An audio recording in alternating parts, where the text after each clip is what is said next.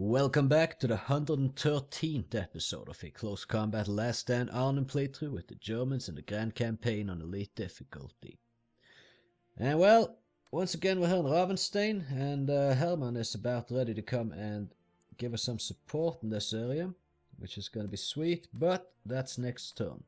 So for now we're just gonna keep massacring Americans, I guess. Either way, let's see what we do. Wait a minute, gonna revert that. Okay, no, it's good. Yeah, let's see. We'll replace this rifle team here with a full one. Get another rifle team in, or maybe a platoon HQ, who knows? And then a 30 cal and a rifle team, something like that. Yeah, that should do the trick, I guess. And if we look at our own stuff here. Well, we're not getting more stuff in our reserves, that's for sure. Speaking of reserves, what do we have in our reserves? Yeah, not a tremendous amount of useful stuff. But we can, as per usual, get this half-track with us. Which probably the guy operating the MG is gonna die. At least that is what has happened every other time. Well, at least the last few times the situation has been like it is right now.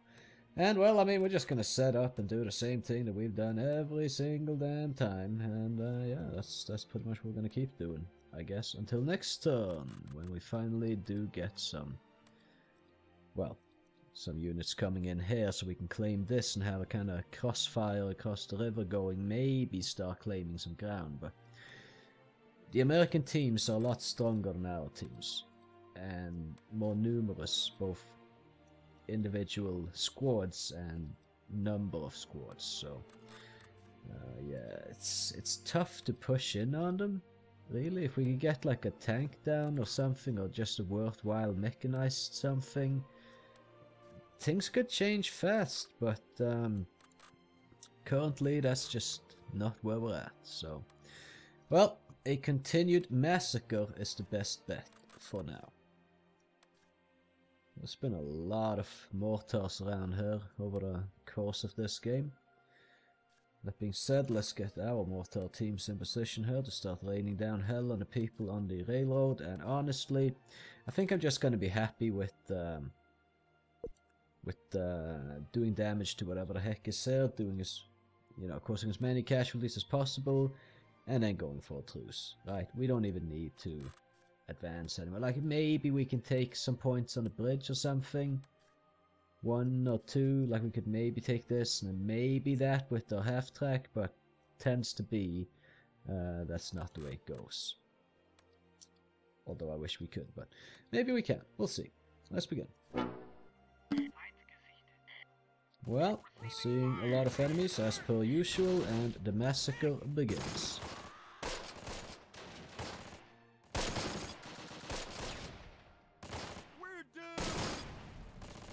I hope you are. These guys ain't looking too fresh either.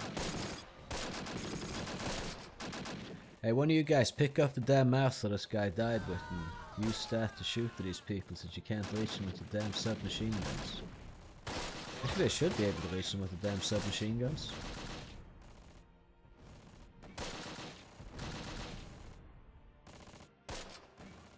Yeah, I mean, he's suppressed, so, it is just as per usual, basically.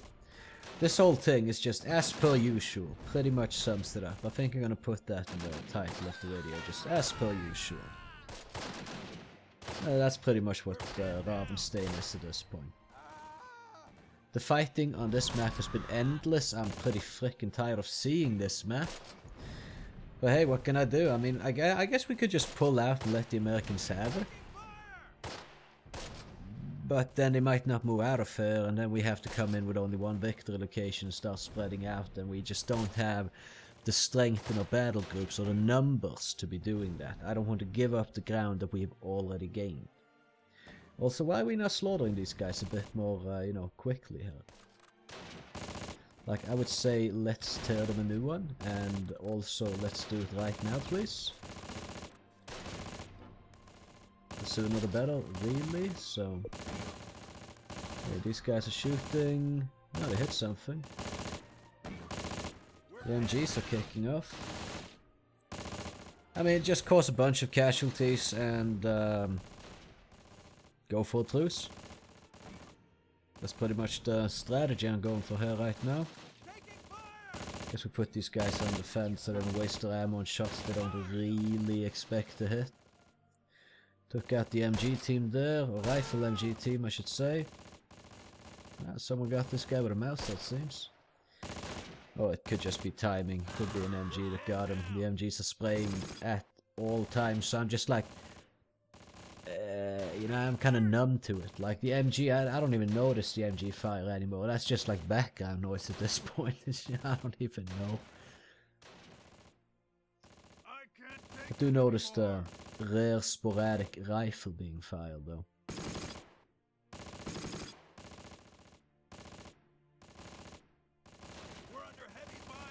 Yeah, do you want a truce? No?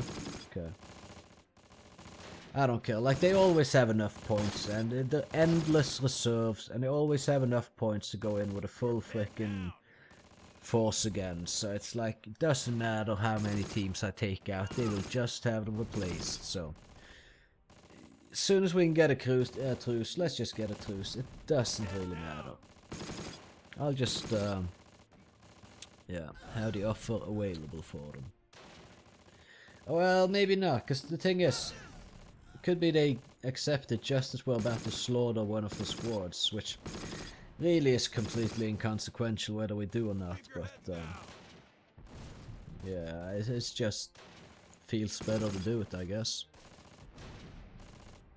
Now we're looking at ammo here, 19 rounds in that MG, 181 there, 236, 150, 300. Right. The mortar teams are now pretty much in saving ammo territory.